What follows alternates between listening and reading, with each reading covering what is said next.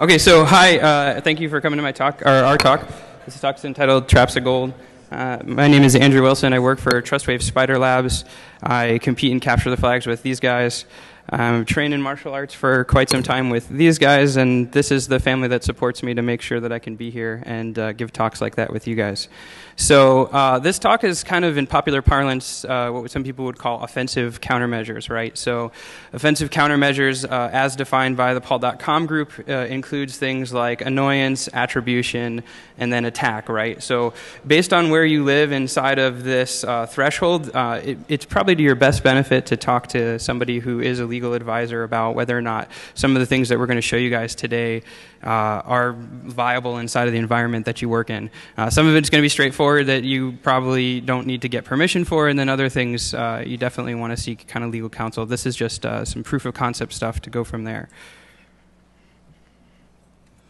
My name is Michael Brooks, and I attack software. These are all the CVE numbers I've accumulated over the years. That CVE right there, CVE 0049, I just obtained my highest severity metric. So the Department of Homeland Security issues severity metrics for the most serious vulnerabilities. This one right here received a severity metric of 25.2, which is in the top 500 of all time. I got it a part of the Mozilla Bug Bounty program, and I got their highest bounty of $3,000 and this sweet T-shirt. But that's not why I'm talking about. That's not why I'm here today. The reason why I'm here today is because we have a problem.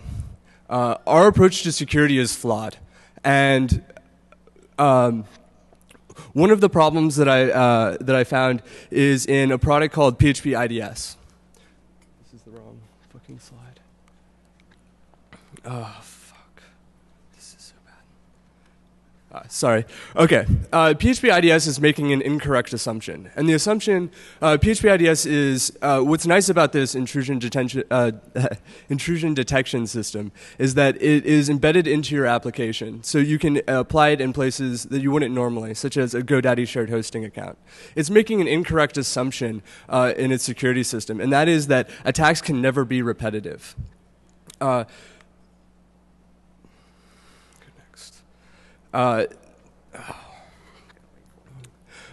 This is the vulnerable piece of code. Now, so we rely on web application firewalls. I mean, if you think of a secure website, one of the first things you say is like, well, you have a WAF, right? But the problem is that WAFs can be bypassed. And a common problem with WAFs is the preprocessor. And what you're looking at right now is a method that's being called on all input. And what it's looking at is it's looking at a regular expression, and this is saying, hey, I want to match a wildcard, which is the dot. I want to match two of those, at least two of those.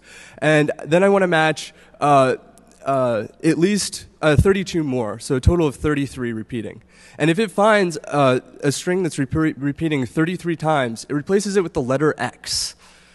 So the significance of this is that I can hide any payload from the PHP IDS rule sets by repeating it 33 times.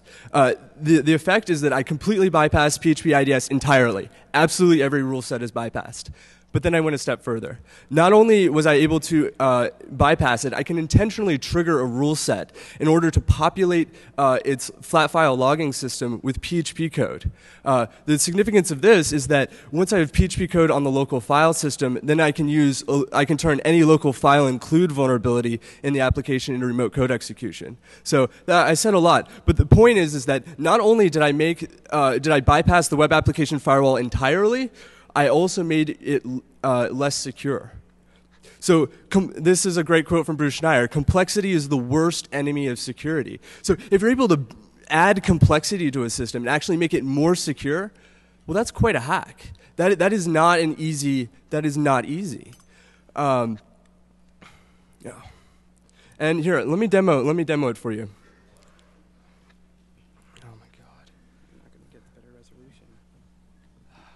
Can you please?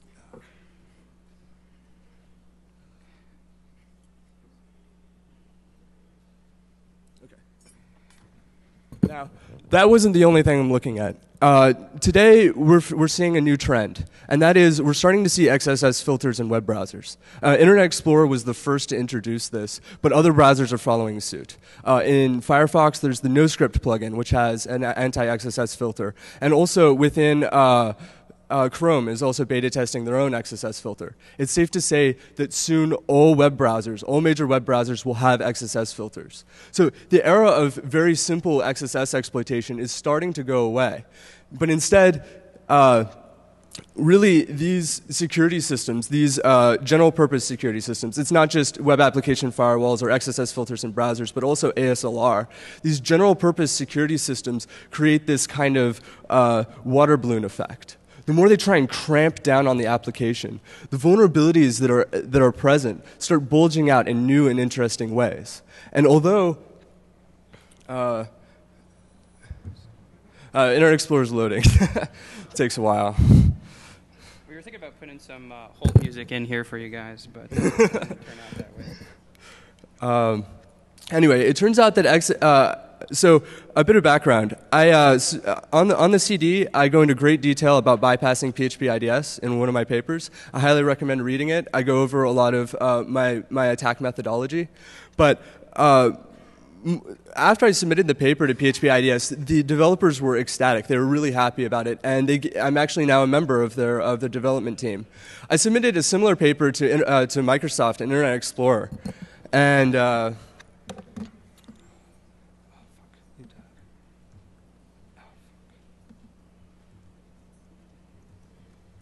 so I submitted a similar paper to Microsoft, right? And basically it's this. I showed that...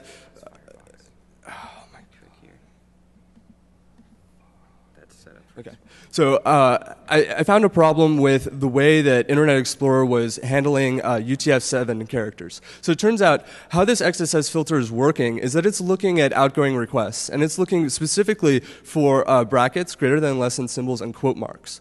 If you can create a payload that doesn't contain any of these attributes, then it's possible to execute code. Execute JavaScript, rather. So I found a way. It turns out you can use UTF-7 encoding. Now, UTF-7 has a history where it's only for SMTP. All right, it's not designed for HTTP at all. In fact, no browser except for Internet Explorer supports UTF-7 for web pages. But that's beside the point. I was able to... The real problem here is that their XSS filter is not accounting for this. But okay, hold on. I said that UTF-7 is not for HTTP, right? Well, why? So then that means no website's going to be running it. Except there's a way. You can change the content type of a web app of a page using a CRLF injection or HTTP response splitting, and bam. And it allows you to get an alert box. Here, hold up. Oh my god, this is so fucked. Oh my god. Back. Oh my god.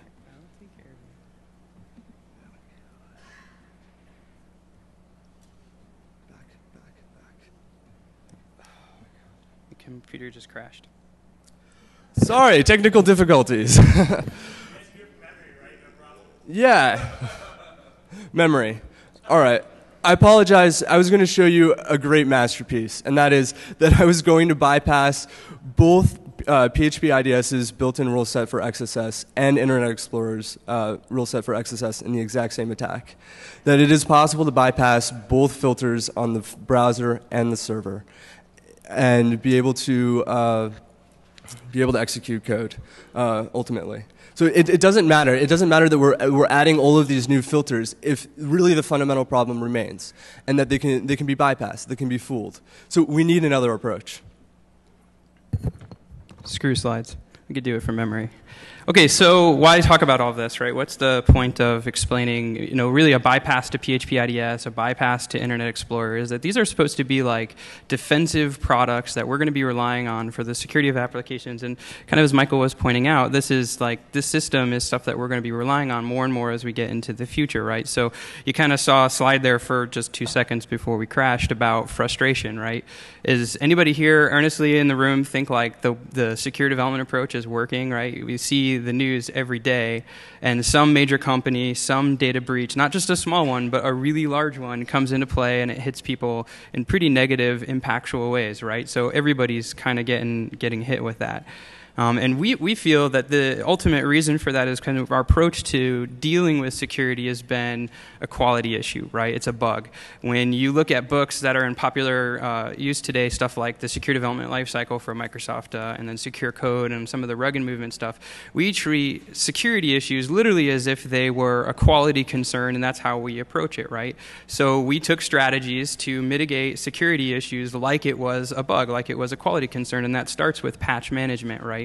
So patch management takes an approach that says you find a bug, it's in production, we've got to fix it. So you write new code that fixes the abuse scenario, so that way you can actually go ahead and make it safe, right? But that tends to come with some baggage, right? The first problem is that if you have a bug inside of a production system, right, it's available for people to exploit it. And if it's a known exploit, you run this patch window lifecycle, right, where Microsoft puts out a patch on Patch Tuesday, it's reverse engineered on Wednesday, and then you have a time between that patch, that release, where anybody who hasn't updated on the availability of the release is still incredibly vulnerable, right? So there's definitely some issues with that approach. And then you run into a secondary issue where the patch itself may not necessarily be something that actually fixes the issue. It might be a temporary fix, or it might be... There's also another problem. Like, really, the problems with IE's XSS filter are trivial to fix. It would take an afternoon. But they didn't even recognize it was a vulnerability. They're not, and they won't even fix it. It's a constant problem. Like, back in 2004, there was an interesting vulnerability that was released in IE. It was called the IE drag and drop vulnerability. All right, it allowed in the vulnerability in the attack, the victim picks up a carrot and drags it. Just as if it was a game. The only problem is that that's not a carrot. It's actually an executable on a remote share, and you're dragging it into your startup folder.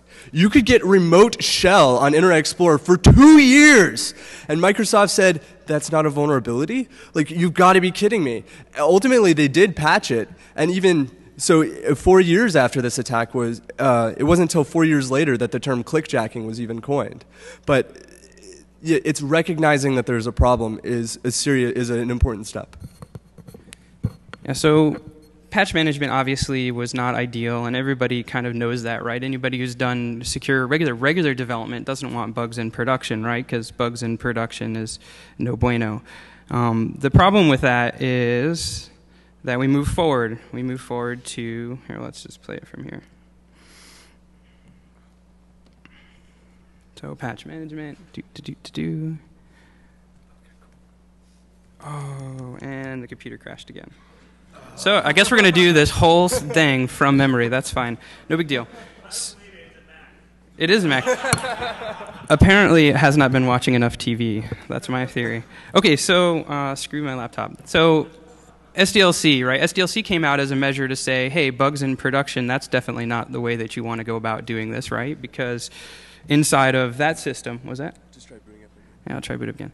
Inside of that system, you want to deal with it proactively, right? So you build it into your development lifecycle. It becomes something that you have to deal with. It becomes an earlier system. You start defining it. You come up with quality gates. You do threat models. You work inside of the system and make sure that it works for what you're doing as your dev cycle. And then at the end of the day, it's sort of a process of refinement, right? You try to reduce known vulnerabilities inside of the application. I'm a huge fan of Microsoft's SDLC, right? Despite the fact that it misses stuff, I think that it's the way that people ought to be taking a look at writing software, right? It's super mature, 10 years something of experience, lots of money, lots of manpower, and perhaps even more importantly, right, it has executive buy-in to say you can't release insecure software, right? So it's a great approach, fantastic approach, right? But you still have Patch Tuesday, right? You still have bugs that do get out into the system, and so we got to kind of question what advantage does this have? and how tenable is this as an end product for us, right? So the final thing we throw out there, right, as our solution to security is more bad software, right? I call it defects in defense, right? If we put more software like web application firewalls, or we put protections like antivirus or regular firewalls in front of these things, they're going to stop, bad guys from doing bad things. But kind of as we just shown earlier within the context of our actual attack component, you can bypass those things. And so when we rely on stuff like that, that definitely creates a situation for us that's pretty disadvantageous, right? It's not ideal. That's how we end up with the TSA, right? You get groped for free in the airport, which is nice, right? I mean, admittedly, but does it make you any safer is kind of the question. And what about the backscatter security scanners, right?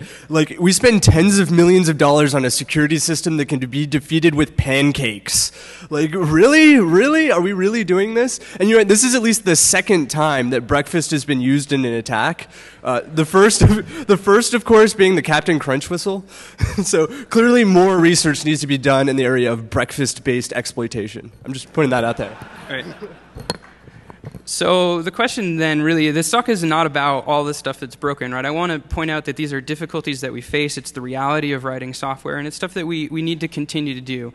I think that's just security hygiene, right? It's the sort of stuff you do. You brush your teeth because you don't want bad breath, and ideally it makes you a better person. Even refinement, right, is good too, but none of these approaches actually stop you from getting punched in the face, nor do they really prepare you for that, right? Like, having clean teeth isn't a defensive countermeasure, in my opinion. And so we really think that the solution or the answer here is we need to start looking at strategies in which we can fight back against people, right? We want to kick their ass, right? When I was working at a company a while ago, I used to tell developers they've got to build their applications so they can take a punch. I'm going to change my statement. I think you need to build applications that punch people back, right? I think that needs to be the way we move down this road. So how do we do that, right? How do we build in systems for that? And that's we leverage technology that already exists, PHP IDS being one of those. We use honeypot and honeynet technologies, and then we write exploits that are capable of taking advantage of the fact that software that's going to be attempting to hit you also is vulnerable to all the same things that we talked about before, right? They have bugs, they have weakness, they have problems. There's this phenomenal Twitter feed from Richard Baitlick, who said something great. He said, it's not just because we have these glass-built homes, it's because there's people throwing bricks at them, right? And that's what we need to deal with, is the brick throwers. Hacking against our systems and attacking these things, this is a human problem that manifests itself with technology.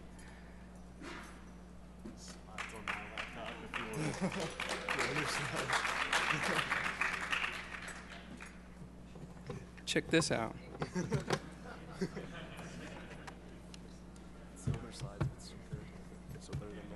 Hey. Owned. This is good. It works nice on mine. Yeah. I think we just got owed.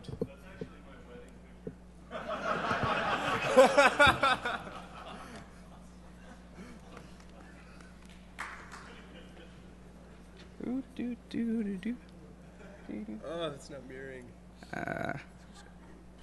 All right, well, that was a nice idea, unless you can fix the mirroring for me, too. We'll just move on.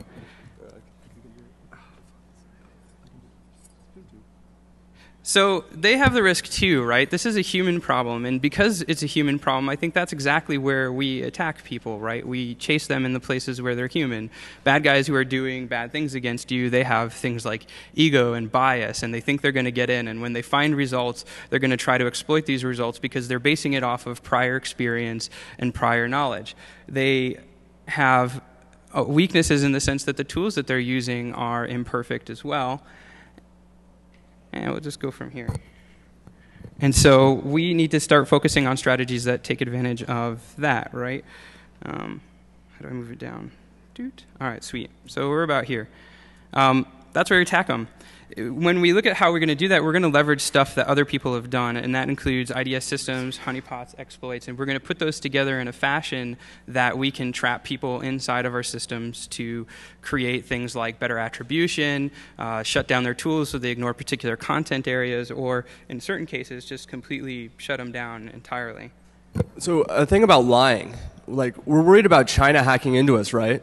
Well, we're worried about them getting a leg up in business, but that's weak. China is being weak. If they have to rely on you to break into you to get a leg up, what happens if when they hack into you, you give them information that you want them to find, that you use that against them, that they steal a secret that you want them to have? Something to think about.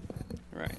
If they can social engineer us, why can't we social engineer them, right? So people will say, potentially security hygiene is a way that you are fighting back too, right? They might say that. And I would kind of classify that as more of like a war of attrition, right? When you look at how people fight combat, how they can, compete in combat, there's really two strategies. There's an attrition-based model and then a maneuverability model, which is kind of a modern-day guerrilla warfare combined with some other things, right?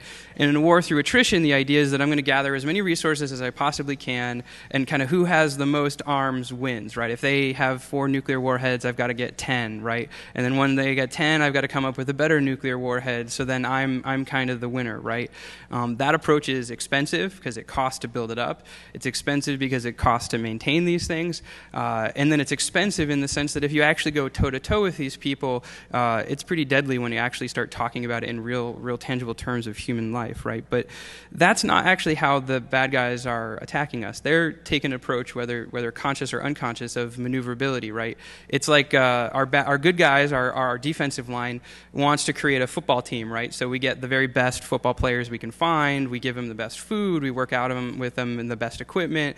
We do the best training. And so they're the biggest and the baddest, right? And they're going to shut down the offensive line. And when they show up to play the game, they're there to win, right? But in this case, the offensive line's like poison their food. They're sleeping with their girlfriends on the side, right? When they go to play the game, they've already broken in their house, stole all their money. That's how the bad guys are attacking. They've set the stage up so that all the things you think you're doing that are to your advantage end up being to your weakness, right? They're not going to play your game because your game is designed so you can win, right? So they play their game, and they make you play their game as a means to shut you down, right?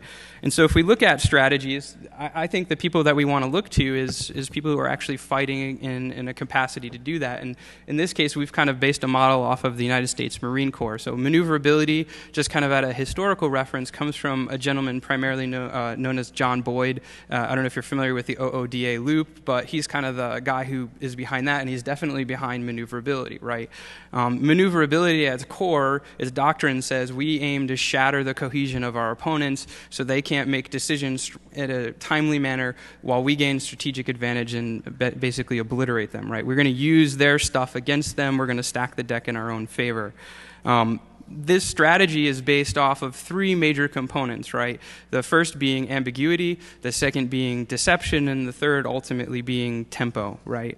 Ambiguity is this idea that if there's more than one way to accomplish a task, we should try to find a route that makes it very unobvious what we're actually doing, right? If we go ahead, let's say I have a destination and there's 4 different ways that I might possibly get there, from a pure resourcing perspective, if you're trying to provide intel about how somebody does something, you need 4 times the resources in order to monitor each one of the possible ones, because presumably you don't know where they're going, right? That's the value of ambiguity. But that's not how we build apps. We build our applications like they're billboards, right? We're proud of the fact that we wrote it in Java, or we're proud of the CMS that we built it on, or we're proud of all the developers who were involved. That's why we leave dev comments all over the place, right? And we make it as if, hey, not only am I going to this destination, but here's how I'm going to get there. Here's who I'm taking along with me, and here's all the gear that I'm going to be packing with it, right? And so some of the ways we see that are server banners where we tell people what we're running. Oftentimes you don't need those, right? It's not of any value to stuff. And when you start measuring that against things like the Shodan project, or when people are doing Google Dorks, when they find an exploit in a CMS or something that you might be using, like those are pretty compelling reasons that you might not want to actually sit around and tell people that stuff, right? File extensions, your browser doesn't care about file extensions. If you send them HTML back, for the most part, your browser is fine. So unless you have a use case where you have like different mappings for how the file extension comes back, that's mostly a server-side processing issue. And in most cases, you can completely disable that and not say, hey, I've got PHP, or hey, I'm running ASP.NET, or hey, I'm running Ruby, right? Those are things that are unnecessary. And then finally, default files, right? I was working on a CMS a couple weeks ago, and they had some default control examples for developers, and it says, hey, you know, this is how you write software using our stuff. It's installed by default, and it's of advantage, right? But the problem is that these control examples were bound to the top node of the CMS, so they could look at every single part of the application with unauthenticated access. So from a default control example that was left enabled, you could completely bypass the majority of security in the entire CMS off of a default file, right? So these are most often unnecessary, and in fact, these are some of the things that when you start looking at things like JoomScan or CMS Explorer or any of the tools that are based around fingerprinting, they're going to be using these tools as a means to identify how you've built your application, what plugins you've got enabled, and how they might actually go about attacking them.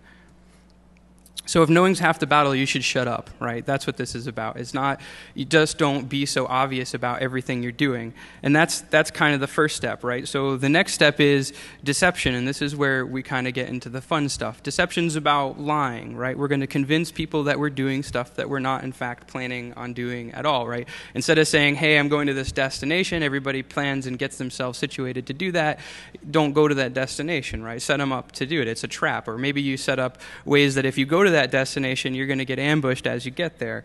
And there's a couple of ways that we might go about doing that. Reduce the things that they can know. We lie about everything else. And we could do that by increasing the noise. We can blatantly lie about stuff. And if I had a computer to show you, I've been able to trigger every single vulnerability that's identified through major security tools like NIC2, for instance. I can trigger 54,000 or 5,400 vulnerabilities inside of it. If you scan my site, I could tell you every single thing is valid, right? So how do you figure out which one of those is valid if you're trying to scan my system and try to identify components in it? In PHP IDS, I added a system of triggers. So when a particular rule set is hit, let's say it's a blind SQL injection test, and they're trying to get us to sleep for 30 seconds. Well, when I see an incoming request, PHP IDS flags it, and then I look at it. I'm like, well, how long do they want me to sleep for? I pull it out with a regular expression and sleep for that period of time. This fools every scanner. Another thing, like what happens if they're trying to use directory traversal and they're trying to grab like /etc psswd? Well, we'll just print out that file. That's fine. It's a fake. It's not the actual file. The same thing goes for Windows files, like trying to get win.ini. And the point is that it's easy to fool. These tools are trusting. They're not planning on someone lying to them, and so they're easy to manipulate. So I actually have a slide in the one that doesn't crash where this isn't like to pick on NIC2, right? This NIC2 is just an example of a tool that we use to do this, but we've been able to actually trigger false positives on just about every major scanner, commercial or uncommercial, on the industry today. We can lie to them, we can subvert their ability to make cognizant decisions, because ultimately when it boils down to it is they have this pseudo responsibility of being safe, right? They don't want to shut you down, which means they're not going to exploit stuff that they find. And if they don't exploit stuff, they're just collecting evidence and saying, hey, it kind of sort of looks like this. So you might as well lie about the evidence and make sure that that happens.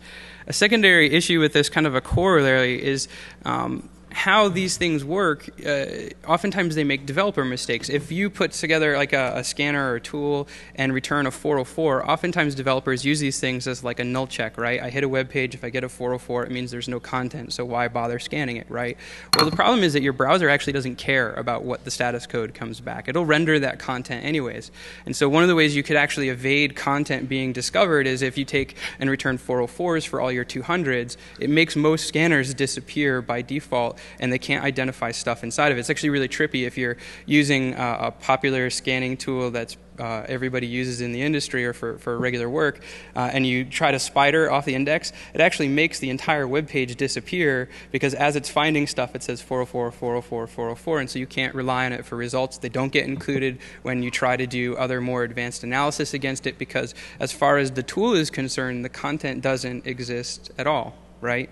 So that's not necessarily going to fool people. That's just a design strategy to say, hey, these tools are running automation against us, which in and of itself is pretty bad, because if you think of the Impervious study that just came out and you are getting scanned once every 2 minutes, maybe shutting down the scanner's ability to do that would probably be to your advantage. So people, right? This is a people problem.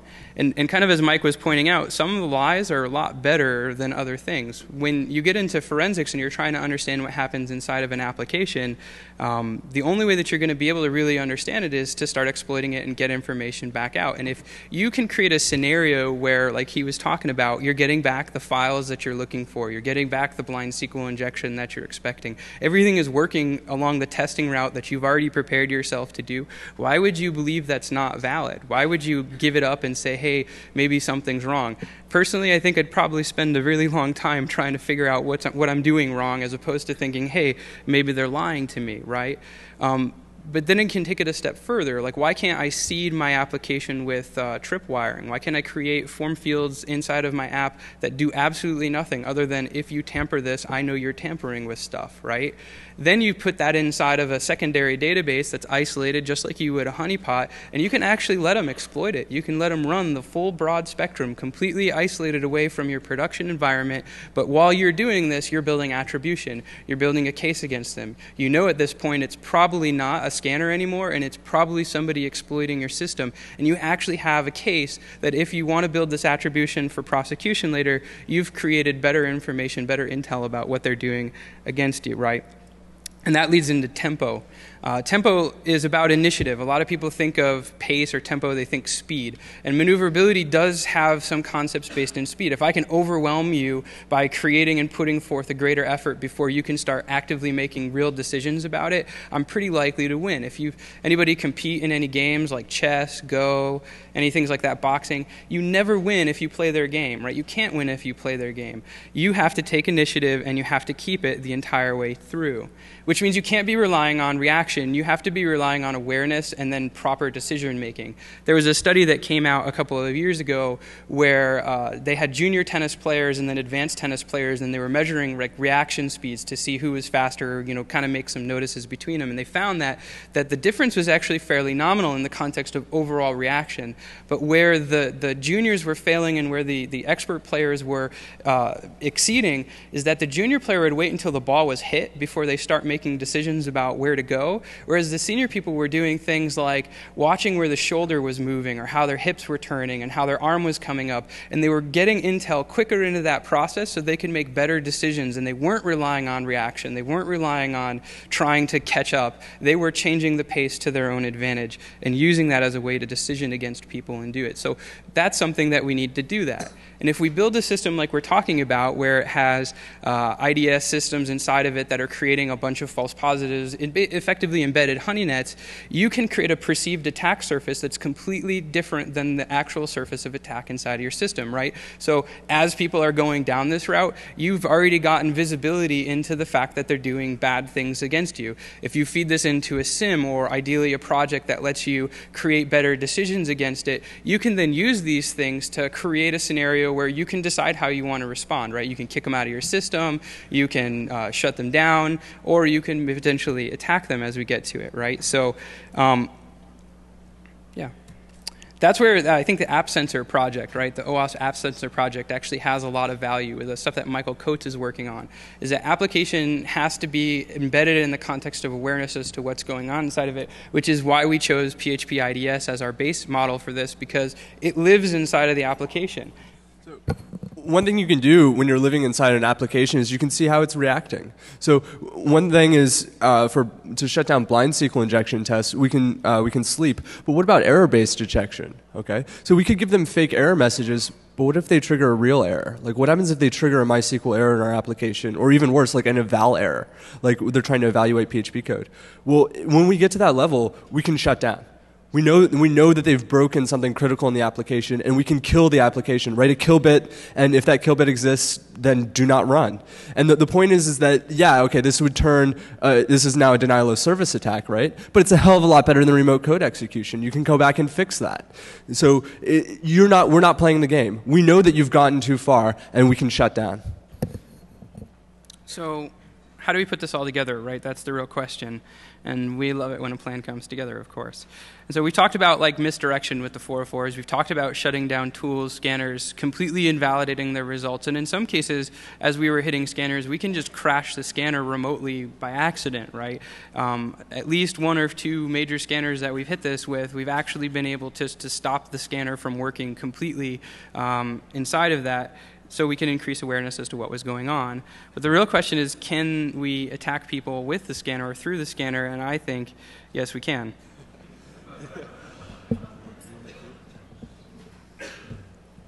All right, what you're looking at is a very unpatched Windows XP VM running Acudetics.